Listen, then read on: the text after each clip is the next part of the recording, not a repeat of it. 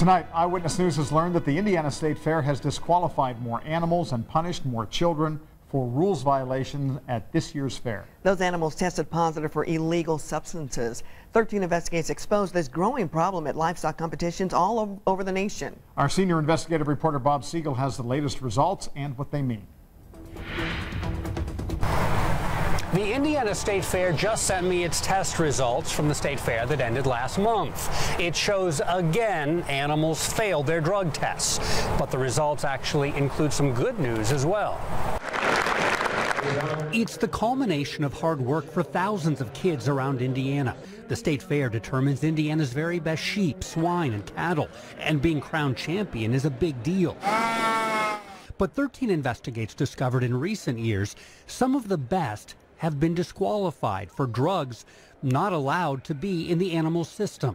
Last year, all the top winners in the sheep category were disqualified for drugs. This is one of those contestants. She told 13 investigators giving animals drugs to make them look bigger and stronger is not uncommon. It's everywhere. People do it all the time because they win.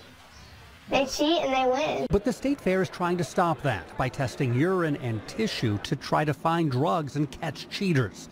This year's test results show the state fair is taking action to disqualify 4 animals, 1 champion swine, 1 champion sheep, and 2 winning beef cattle.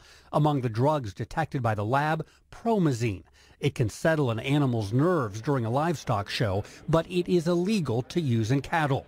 The 4 disqualifications for drug use is actually a big improvement from years past.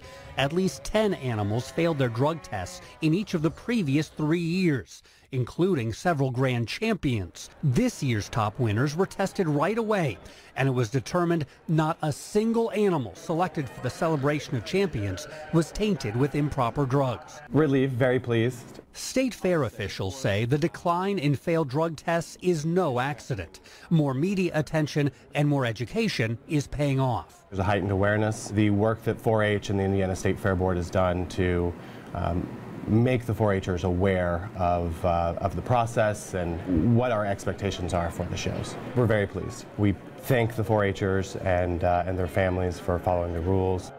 Overall, 317 animals were tested during this year's state fair.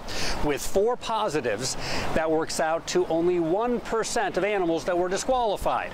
Put another way, that's 99% of kids participating at the state fair who followed the rules and did things right. John and Andrea, back to you.